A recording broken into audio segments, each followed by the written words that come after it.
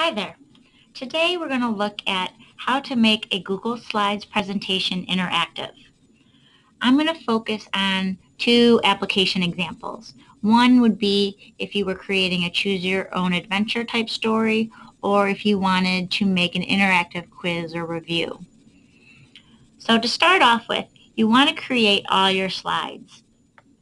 So in here, I have a couple of slides for the choose your own adventure example, and I have a few slides as an example of a quiz or review. So we'll start with the choose your own adventure. In your choose your own adventure books, what happens is during the story at a pivotal moment, it'll offer the reader different choices. And depending on their choice, they go to the page that corresponds with that choice, and the endings are different depending on the choices they make throughout the story.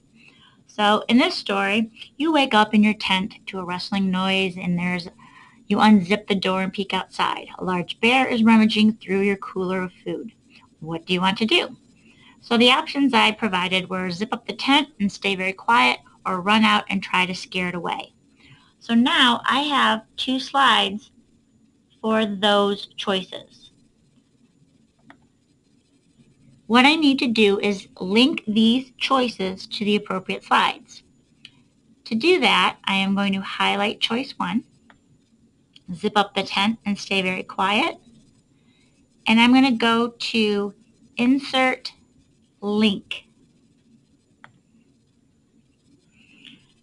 Now I'm going to link this to the slide I already created in this presentation. The slide that corresponds with this is slide 3. So I'm going to come down here where it says slide 1, slide 2. It gives you a little synopsis. And I'm going to go to slide 3. I'll click apply. I then am going to link my second choice. Run out and try to scare it away. The corresponding slide for this is slide 4. So I'm going to go up again, insert, link, slides in this presentation, and I'm going to go down to slide 4. Click apply, and there we go. I can now test it out. So what do I want to do? I think I'm going to zip up the tent and stay very quiet. So here's the option for that. Although I'm safe, all my food is gone. However, if I had picked the other choice, run out and try to scare it away, it would have taken me to this slide. Luckily, the bear went away and I still have some food. So that's an example of a way you can make an interactive slideshow for a choose your own adventure story. The arrows I inserted would take you to the next page or the next slide in the story. If you were to use it for a review or a quiz or a game show, you would go through and you would, again, create your slides with the questions and then link the answer choices to the appropriate slides. So, what do sea otters do when they sleep? They make a whistling noise, blow bubbles, hold hands, or they don't sleep. So, I'm going to, again, link these to the appropriate slide. Highlight, insert link, slides in this presentation, and they do not make whistling noises when they sleep. So, well, at least I don't know if they do. I don't think they do. So, the slide that is the incorrect response is going to be slide 7.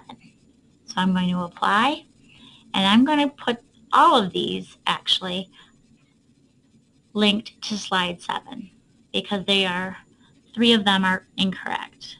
So link,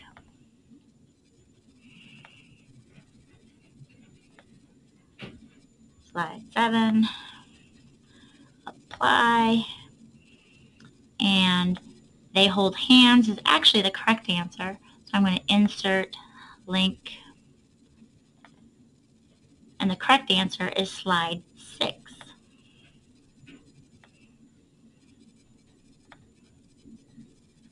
apply. They don't sleep is incorrect, so insert link, and again that will be slide 7.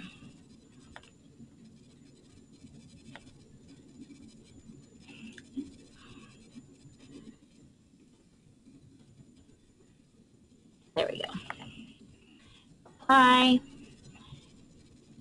and then I'm going to present. So, what do sea otters do when they sleep? They blow bubbles in the water. Ooh, sorry. However, here's a hint. And I can put another link in to go back to the question for them to try again.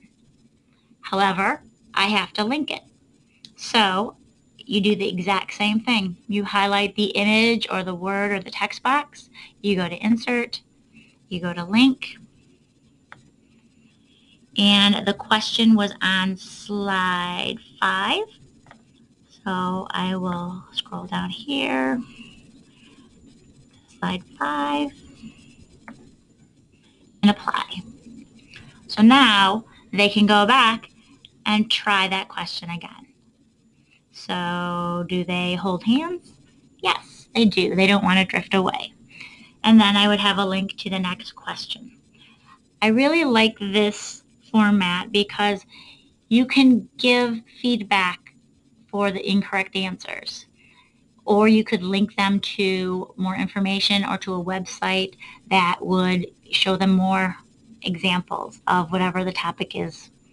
So it's a great way to give feedback and a fun interactive way to see if the students are getting the information they need to. I hope this was helpful. Have a good one.